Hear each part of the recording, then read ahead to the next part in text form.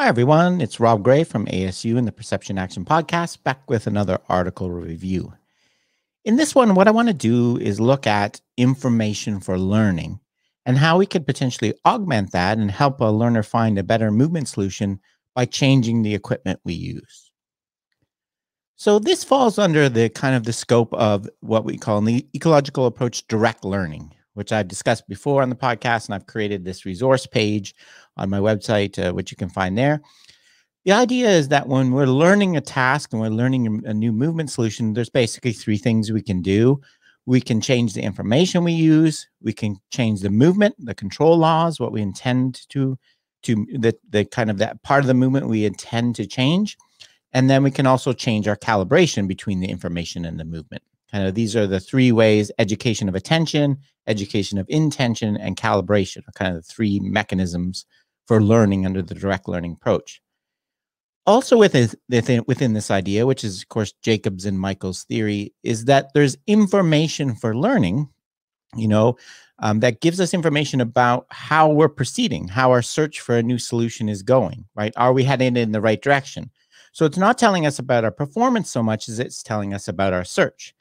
And as I mentioned before, I think this is very analogous to Newell's idea of transition feedback, right? It's telling you about whether your search is headed in the right direction.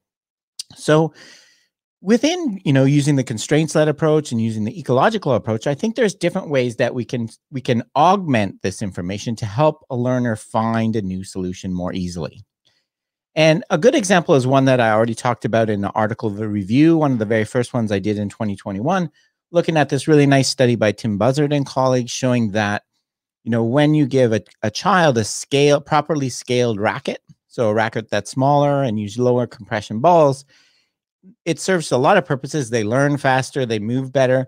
But a point that I made in that review, and they emphasize, it also changes the information for learning. And this is really illustrated in this graph right here. This is showing, the performance when you hit a ball solidly versus you mishit it, right? And the important point here is that there's really no difference for a full-size racket, whereas for the scaled racket, there's a huge difference in the information you get. That's what you want, right? What you want to get feedback that tells you whether you did it well or did it poorly, right? So this is going to be, we want this large difference in the feedback you get when you, depending on what the outcome is, right? That's going to be information for learning and help guide the search. And building on that and kind of going to the study I'm going to talk about today, I actually did some work quite a few years ago now, 2009, showing the importance of kind of tactile feedback, right? The force feedback you get. And in particular, I was looking at baseball. And what I did was recreated my virtual environment. I recreated the tactile feedback you get when you swing a bat by adding these tactors that kind of vibrated at different locations on the bat. And what I would do is either do it in the correct location. So if you hit it on the sweet spot, this one would vibrate, or the wrong location. And what I found is you could systematically change how the person explored the swing, right? So if you offset the tactile information, it would cause them to swing a bit later. They'd have a bigger offset in their swing.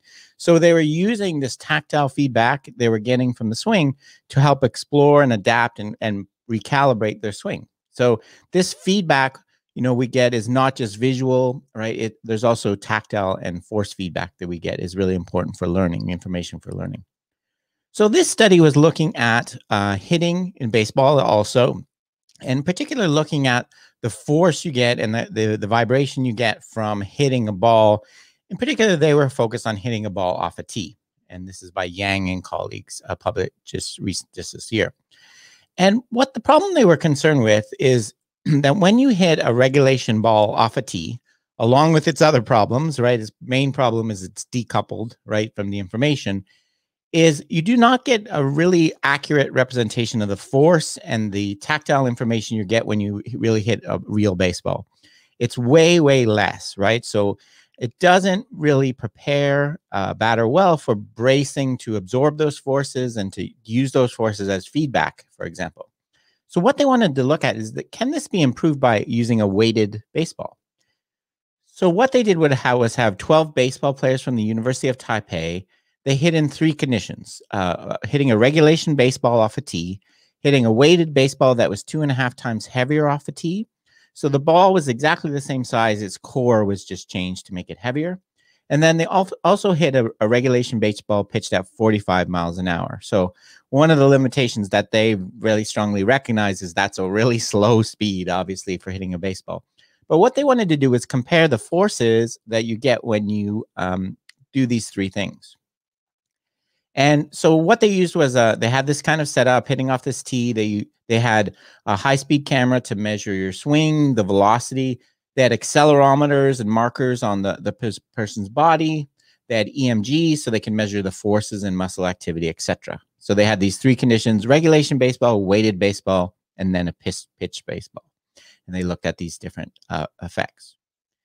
And what they found was that when you look at these three conditions, there's no difference in the actual swing velocity. So the person swings in the same way. So the movement's the same.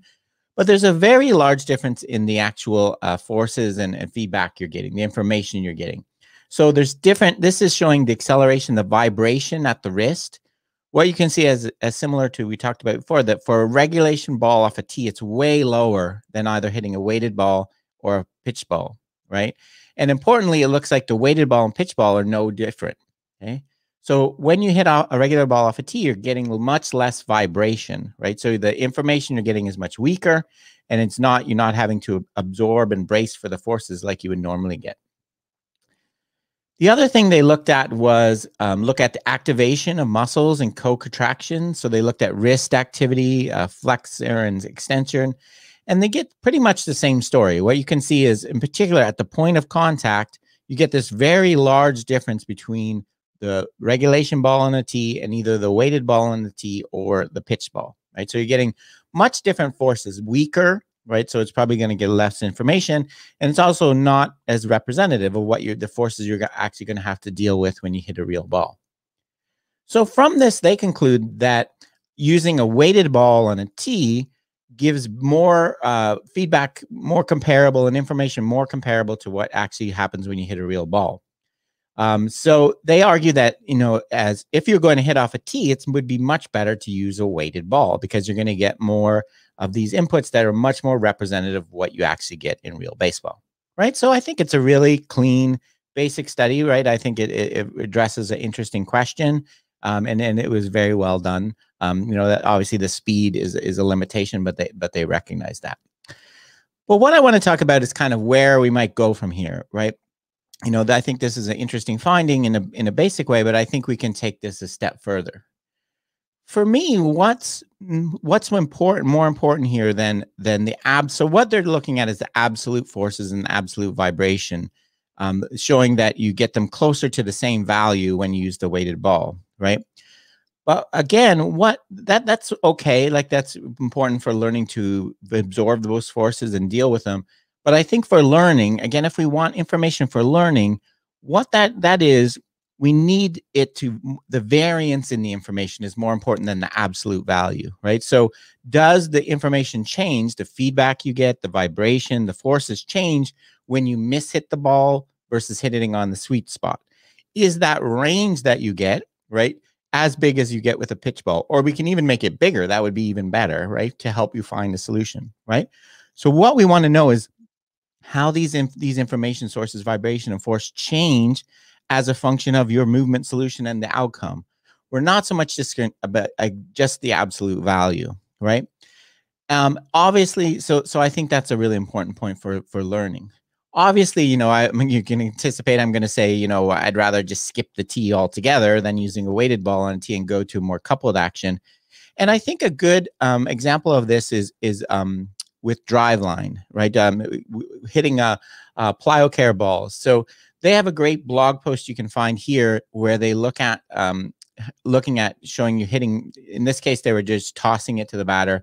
So PlyoCare balls are weighted balls, so you can have different. You can see they range 450 grams, 1,000, 100. They're rubber-coated balls that are filled with a sand-like material. And why I like these is because they're going to give you that variation of feedback similar to the tennis study I talked about at the start. If you swing and hit one of these balls and you hit it, the feel you're going to get is going to be totally different than if you hit it perfectly square, right? That's information for learning, right? That's going to allow you to know whether your movement solution is headed in the right direction, whether you're making the right adjustments, right? So I think the weighted ball and the tee is kind of a nice first step in terms of getting the absolute values right. But I think taking this using plyo care balls is a way to take it a step further, right? But both of these for me illustrate how using weighted equipment can not only serve as a constraint to make a person change their solution, it also can augment the information for learning to help you find a solution, which I think is really, really important. So that's all I want to talk about today. If you're interested in finding out more about the podcast, please check out perceptionaction.com. And if you're interested in supporting it, all the things that I do, the video and the podcast, I'd greatly appreciate it. I have a bunch of different bonus materials all the way up to one-on-one mentoring if you're interested. So thanks for joining me, and keep them coupled.